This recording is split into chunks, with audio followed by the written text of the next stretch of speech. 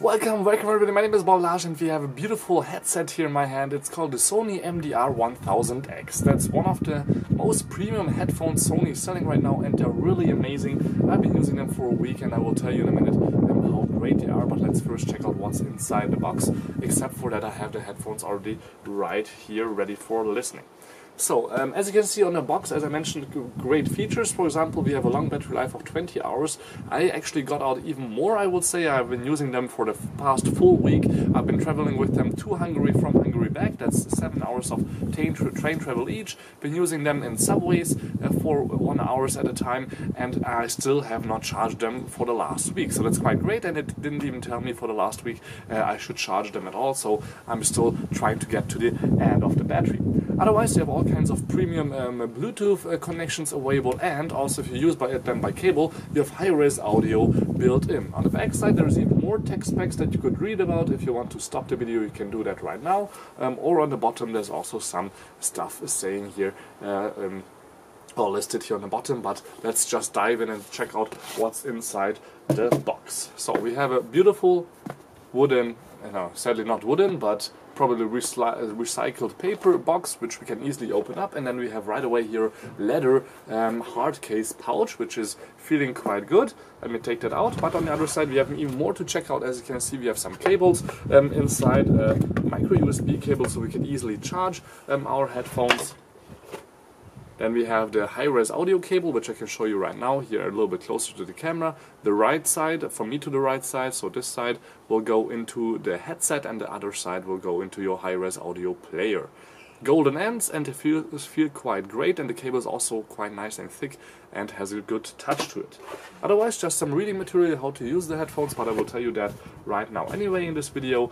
And then we have obviously more in this leather pouch, so let's check that out. So we have here this beautiful, probably fake leather, but still good looking pouch, which you can actually open up, for example, here on the side and put them on anything you want.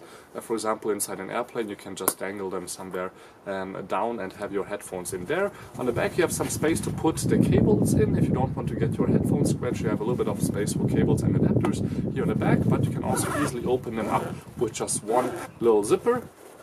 And then you can see on the inside we have this nice soft touch inner side, and I didn't take out the paper yet, but here the headphones would be inside like this, and below that we have the same soft touch as you have seen on the top, and then we have here also this adapter for your headset for your in-flight entertainment, that you can use them via cable, you don't have to use them via Bluetooth, and that's actually it from what you will get for your 400 bucks. So that's quite a steep price, but the same price as you would pay, for example, for a Sennheiser or a Bose or anything like that in this premium ANC active noise cancelling technology, because we have on this one also here on the top one microphone here and another microphone right there for noise cancellation, and there's more microphones built in. Obviously you can talk also on the phone with this headset, which is just amazing in sound, as I will show you in a second.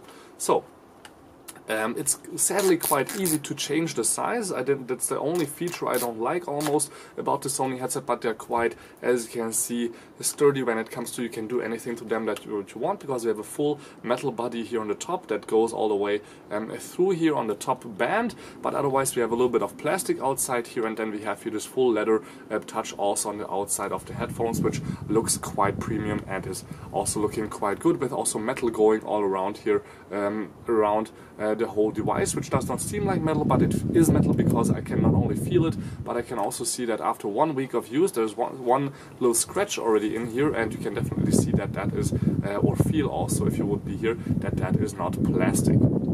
So we have a few buttons. You can turn the device on and off, obviously here on the bottom.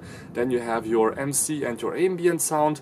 Now the NC is quite great. Ambient sound I didn't use that much, I didn't like that. And then on the bottom we have here the 3.5mm jack, or actually it's probably a 1.8mm jack anyhow, so you can easily plug them in to your device if you want to use high-res sound, or if the battery is low. Then we have micro USB to charge the whole thing, and once I put them on like this, you can see that the design is quite good. It makes the head not look too big, or actually at least my head not too big, and a few people even told me that's a nice design accessory also here in this beautiful black color. As far as I know, it's not only available in black, in some lighter color it's also available, but if I press just now here the button, just by touching here the surface, I'm playing music from my phone right away because they're still on, and I could, for example, switch to the next track by doing this. Or going back to go to the last song, and I could go up for a volume up and going down for volume down. These are the features I usually never use, maybe the tapping for playing and pausing, but nothing else much, because it's just easier to do it on the phone because it's not that exact. And for example, changing the volume, you just need to do this a lot of times, and I don't like that very much. It's faster to just do that on the phone. Otherwise, great sound. Deeps are in there, really deep, and the highs are also in there, and the mids also just perfect headphones if you ask me. I've been using them for a whole week with one battery, as I mentioned, so I don't want to give them back. I don't want to go back to the Sennheiser, even though these were great. These were my first choice. Now the Sony MDR-1000X are my first choice. Thank you much for tuning in. Don't forget to subscribe. My name is Balazs, and let me continue listening to my music and sadly give them back tomorrow. Here the Sony headphones, which are now my favorite Bluetooth headphones, even before the Bose, if you ask me. Yes, the QC35 were just too cheap and made of plastic, and they felt kind of cheap, and the sound was also alright, but the quality of build was just not there for the price they were asking. So thank you much for tuning in. Don't forget to subscribe. My name is Balazs again. Give me a like if you like this video. Until next time, peace and then again.